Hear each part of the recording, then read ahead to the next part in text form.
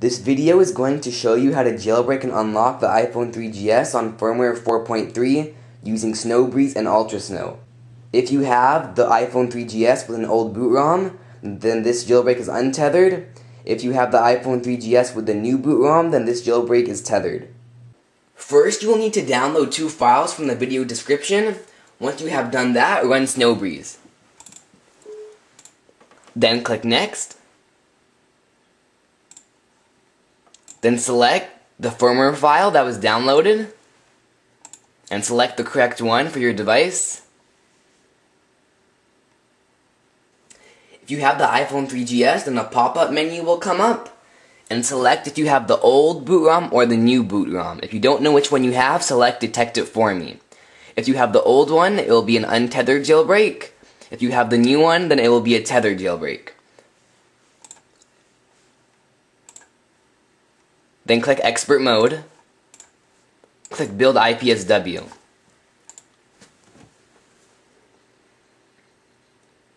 And then wait about 3 to 5 minutes while it creates the IPSW.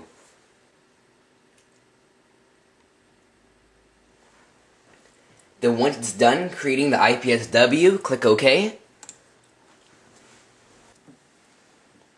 Then turn off your device.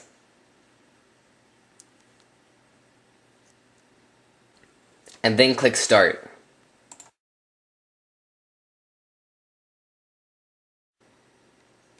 Press the Home and Power buttons for 10 seconds.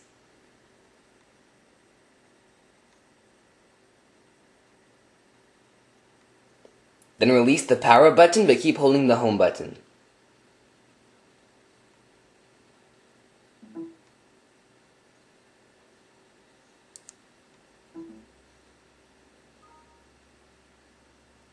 And now your device is in DFU mode.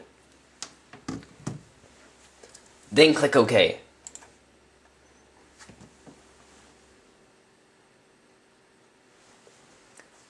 Then you can exit Sn0wbreeze and now open iTunes.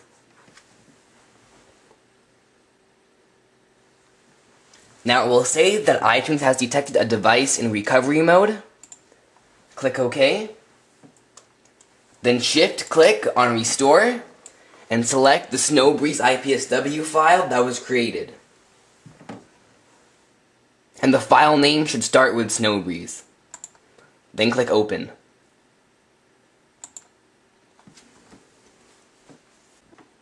Now iTunes has finished restoring the device, and it's now booting back up.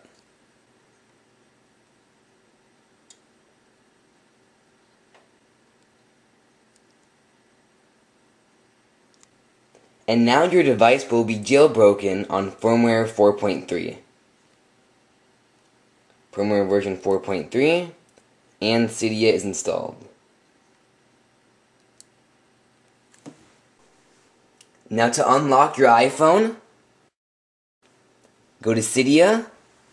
In order for Ultrasn0w to successfully unlock your iPhone, you will need to be on one of 6 baseband versions. Those 6 baseband versions are listed in the video description. And then tap on Manage.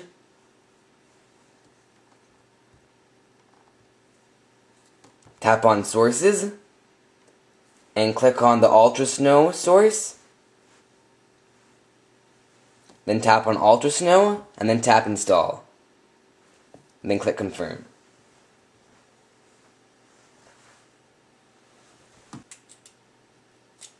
Then click Restart Springboard.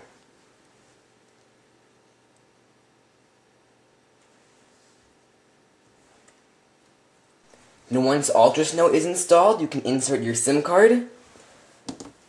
So I'm going to insert my T-Mobile SIM.